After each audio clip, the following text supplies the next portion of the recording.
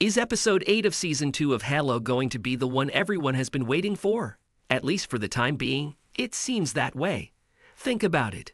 John's grand mission to reach the Halo seems to be the episode's core.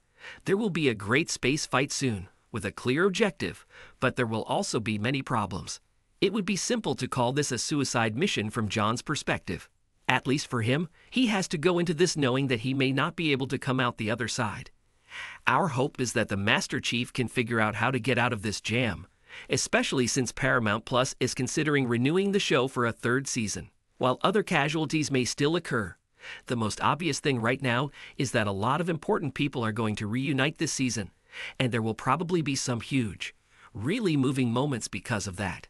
This is the culmination of all the build-up, and it seems like the show has never gotten this close to recreating some of the games. Could this be one of those cases when the response is nearly non-existent? Since the first season was so divisive, we could see why some might think this was the case. Still, we're hopeful that the show will succeed because of the fairly consistent progress we've seen here over the years.